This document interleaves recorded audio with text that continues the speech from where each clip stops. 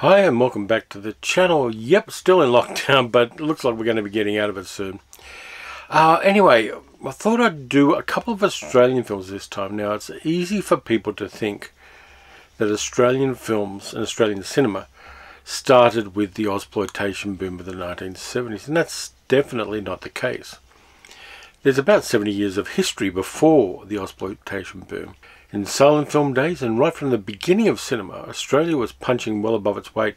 It was doing musicals in the 1930s, it was doing silent films, sometimes with very, very complex plots and very complex natures.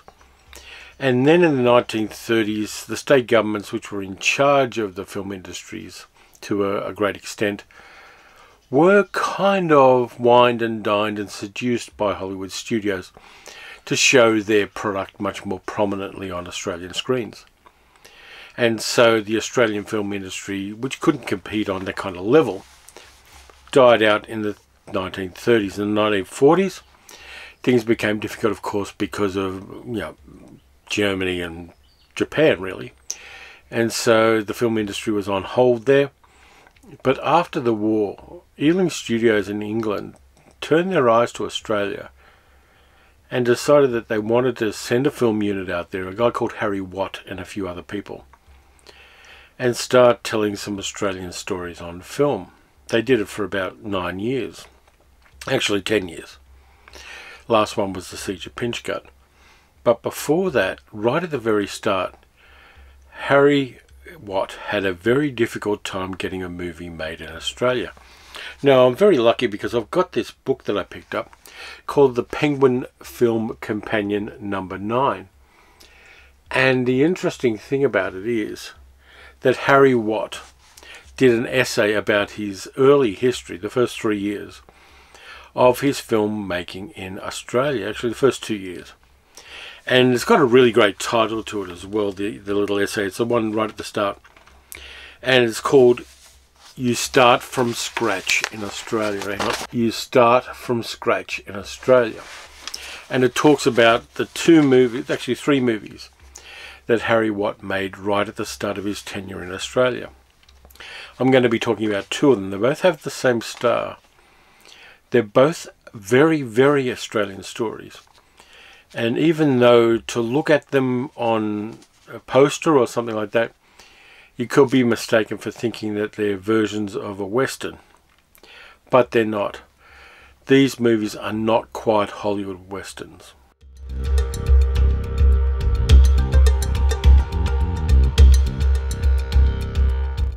So Harry Watt rocked up in Sydney after quite a long journey from England, 12,000 miles, and decided he was going to look for stories. So he looked for some stories around. There were only 2 guys making feature films in Australia at the time. One of them was the great Charles Chauvel, and the other was Ken G. Hall. And between Chauvel and Hall, they had taken all of the experienced technicians with them. They were using them on their own projects. So Harry had a problem there. He also had another problem because he needed a camera called a Mitchell. You needed a couple of Mitchell cameras to do a feature film in Australia. You've got to remember this is a black and white, this is Academy ratio, this isn't widescreen, this isn't Technicolor, this isn't Panavision, this isn't Super Arriflex cameras. And so he went around looking for a Mitchell camera. He found 2 of them, one of which was locked in a businessman's safe as settlement for a bad debt. So Harry got himself 2 cameras and then decided he needed to find a story. So he went around to various government instrumentalities. He talked to different government departments and the ministers for government departments. And one day Harry was talking to the Minister of Food. Now, during the war and during the post-war rationing, the Minister for Food was a big deal. But this guy was boring. Harry just listened to the guy reeling off statistics, and then he heard something that was really interesting. When the guy said, in 1942, we moved 100,000 head of cattle halfway across the country to keep them away from the Japanese. And Harry went, that's my story. And so he did his homework, and the story was perfect for cinema. It didn't have to be tweaked, it didn't have to be rewritten, it didn't have to be twisted into shape. It was an innately cinematic story that nobody knew about, and that became the movie we know as The Overlanders, starring Chips Rafferty, Peter Pagan, and a bunch of other people that you don't really know, including a woman called June Blue, who turned up in the second movie I'm going to talk about, Bitter Springs. So there was a big logistical problem. He had to film it in the Northern Territory. Everybody around Sydney was saying, oh, you can get all different kinds of Australian landscapes within 50 miles of Sydney, which isn't true. And so Harry decided he needed to film it in the Northern Territory where a lot of the action would take place. In 1942, the Japanese were driving invincibly southward from Singapore. It seemed inevitable that next into their hands would fall the Northern Territory of Australia, largest undeveloped region in the world, with 1 million head of cattle and a population of only 5,000 whites. This is the story of one mob and of the people who drove it across a continent. And so he enlisted the army because it's after the war, and the army was pretty well equipped with various stuff, and a whole bunch of state and territory governments to help him out with it. The story's a really interesting one. In the movie, Chips Rafferty plays a guy called Dan McAlpine, who is working as a cattleman for a meat processing company in Wyndham at the northern part of Western Australia. Now, the Japanese have just bombed Wyndham, they've bombed Broome, they've bombed Darwin, and the company has decided that what it needs to do is get everybody out of there. It needs to get all the machinery onto a ship so the Japanese can't use it if they invade Australia, which was a definite possibility at the time. And the order comes through for the company to shoot all the cattle. Now, Dan's a cattleman. He doesn't want to do that, so he suggests that he moves the cattle all the way across the continent, through the Northern Territory, across Western Australia, through the Northern Territory, across Queensland, to the coast where there's some good grazing land and they can be processed for the war effort. The company agrees to it, and Dan gets a group of drovers, including a few indigenous stockmen. And you'll come with me, won't you, Jackie? Where to, boss? Across 3 states, Western Australia, Northern Territory and Queensland to the sea. How long on the road, boss? For a year, maybe 2. Okay, I'll come with you. Wait till I tell the missus. I'll be back in 5 minutes. And he also gets a family who run horses. The wife, the daughters, and the husband come along. The wife does the cooking and takes care of the camp while the guys are herding the cattle. And he gets a couple of green people. He gets a kind of con man from the east coast. And he also gets a young sailor who is fed up with having ships bombed from under him, so decides to join the cattle drive. And they start moving cattle all the way across the country. And that's some tough territory. You've got to go from waterhole to waterhole. You've got a whole bunch of different natural perils. Some of their horses get killed by a poisonous weed they eat, and so they've got to round up and train a whole bunch of wild horses. There are crocodile-infested rivers to cross.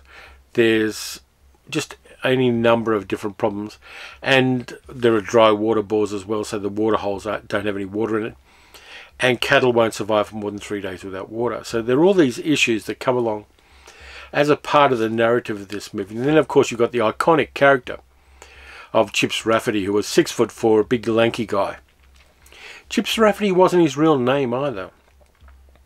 He was born from a middle-class family in Broken Hill, but lived in Sydney for a while as a wine merchant.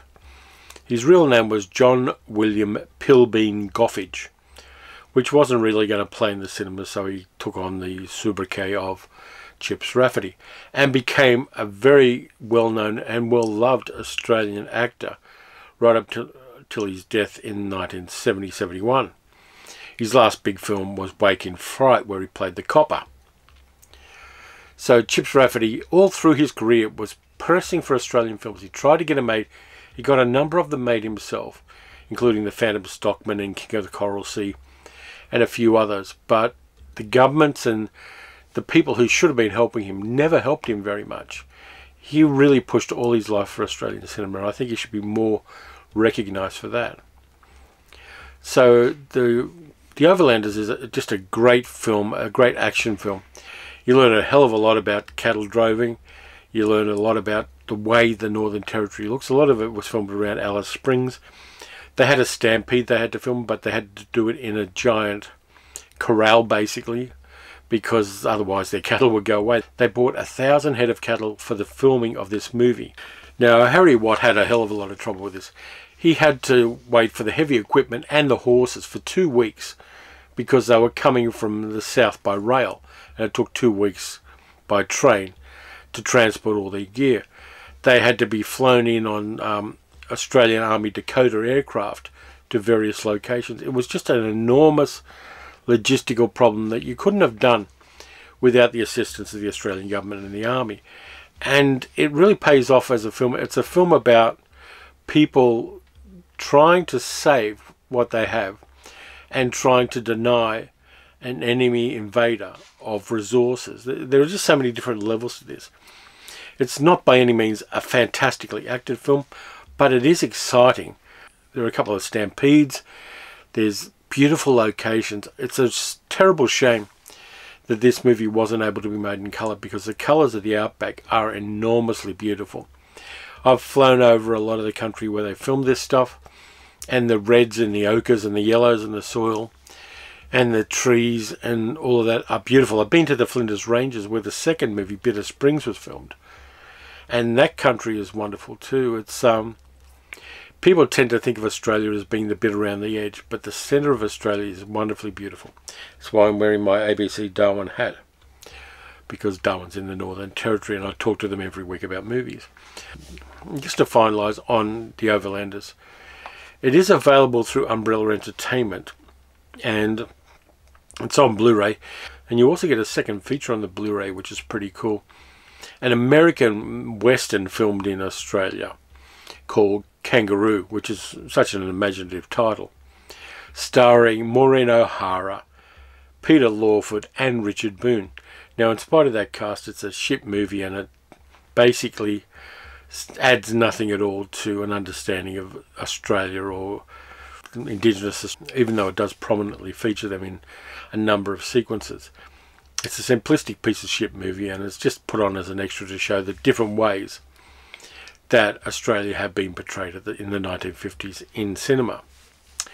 So the second movie, Bitter Springs, is a much more interesting and much more complex film in so many ways. In this one, Chips Rafferty, with his family, and his wife's played by Jean Blue from Overlanders in this one, pays 80 quid in Adelaide to get a parcel of land in the northern part of South Australia. This was set in 1900, so it would have been from the South Australian government, because Australia didn't federate into a nation until 1901. So he's playing a guy called Wally King, and the King family, his son's played by Charles Bud Tingwell, who went on to become an icon of Australian cinema, travel 800 miles into northern South Australia to get this patch of land that the government's given them. And what they don't know is that the only water on the land is owned by an Indigenous tribe. The police trooper who they meet there, played by Michael Pate, who turned up in all sorts of American films in the 1950s, tells them there are 3 ways to handle the local population. You either move them out, you ease them out, or you learn to live with them. Call the natives that live there the Karagani. Spring's been their tribal home for 1,000 years. 2, perhaps, since the time we were savages anyway. 1,000 years. One day, a bloke walks into the government land office in Adelaide, 800 miles away, bangs down 80 quid. They hand him a bit of stamped paper. Karagani haven't got a tribal home anymore. And that kind of 3-step process we see all the way through the movie. Now, there's no going back for Wally. If he goes back, he's got nothing to go back to. He wants to build a sheep station. He's got a whole bunch of sheep that they herded the 800 miles to Bitter Springs. He wants to build a future for his family and the people he takes with him, one of whom is a young Scottish carpenter played by Gordon Jackson, the iconic English actor, and a kind of dodgy guy who's got a young son, played by Australian music hall comedian Tommy Trinder, who was very popular in England at the time. So this motley crew turn up there and encounter the Indigenous people. And there are cultural misunderstandings, mostly because white people think they're better than black people as a thing. And one of the Indigenous people gets shot by Wally King's son John, played by Bud Tingwell. And one of the people that Wally's taken along with him is an Indigenous guy who speaks the native language there. A guy who's called Blackjack in the movie. Through Blackjack, Wally tells them they've got to move on, but they can't move on to another waterhole somewhere else, or another spring, or another green patch of land somewhere else, because there are other tribes on that land. It's their land, and there are not enough resources, food resources, water resources, to support the larger population. So we're getting a kind of ecological subtext to this movie, made in 1950. And we're also getting a more complex understanding of Indigenous disenfranchisement in Australia. For a movie that was made 70 years ago, to have that is an incredible thing. And it's one of the things that Chips Rafferty definitely wanted as a part of that. In fact, Ealing and Chips Rafferty wanted to give the leading Indigenous actors of the movie the same pay as the other actors. But the South Australian government, which was, what was it, the South Australian Aboriginal Protection Board, wouldn't let them do it. Now, to understand that, you've got to understand this. It wasn't until 1967 that Aboriginal Australians were citizens of Australia. Before that, they were seen almost like livestock. First 10 years of my life, a lot of my fellow Australians weren't considered Australians. Now, I've marched in support of Indigenous rights a couple of times. I've always supported them. I grew up partly in Redfern, which is an Indigenous part of Sydney. So I've got a little bit of an understanding of this. I've been to rural areas. I know several Indigenous people myself, which is kind of rare for Australians, given the fact that Indigenous Australians are only 2% of the population. But they're punching well above their weight now. We're really starting to see an acknowledgement of the fact that this country was settled without the approval of the native people. The land was never seceded to the white people. And this movie goes into that in a morally complex way. It really does show both sides of things in a way that's not necessarily as nuanced as it would be were this a modern film. But it is an important piece of the conversation that's at the start of the conversation we are continuing to have with our First Nations people. And that complexity makes it a much more interesting film now than it was in 1950. Now, having said all that, there are a lot of action sequences that work really well in this film. The location shooting up around Corn and a couple of other places in the Flinders Ranges, which I said I'd been to, and it's a beautiful part of the world. The movie ultimately leads to a climax where the King family and their hangers-on confront the local Indigenous tribe, and strangely and kind of contrary to what we know of the real history of Australian settlement, there's a slightly optimistic ending.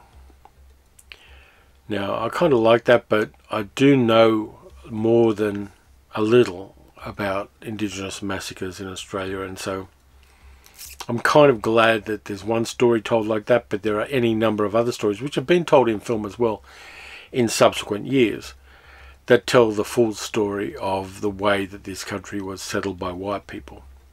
But Bitter Springs, I think, is definitely worth checking out as well. Umbrella have also put that out. These early movies which address the story of white settlement and the history of white people in this country are worth treasuring. They're worth watching, they're worth treasuring, they're worth understanding. And I think that they're the start of a rabbit hole of understanding where we want to go as a people in Australia. And people have been polled, and Australians really want more recognition for Indigenous Australians. We want to have a treaty with them. We want to have a truth-telling.